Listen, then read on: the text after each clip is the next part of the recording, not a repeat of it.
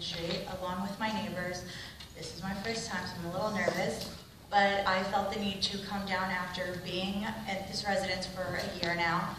We have 2 small children. We personally see the vehicles driving past our street at incredibly high speeds, and like I said, we have 2 small children. We're trying to teach them to take out the trash and stuff, something as simple. I can't let my children out there like that because of fear of the cars driving 50 miles an hour. We have another little one on the way. We would like to have them out there playing.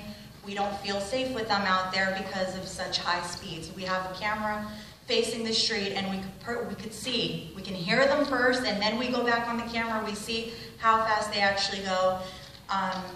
For over a year, it's just getting ridiculous with the amounts of traffic that are there and the high speeds. Like we've said, something really needs to be done. Our neighbors have told us that they've tried previously for many years, and I just think that this should be looked at a little closely because something dangerous could happen. Something as easily as me coming out of my driveway, I have to come to a stop most of the time because the cars don't stop.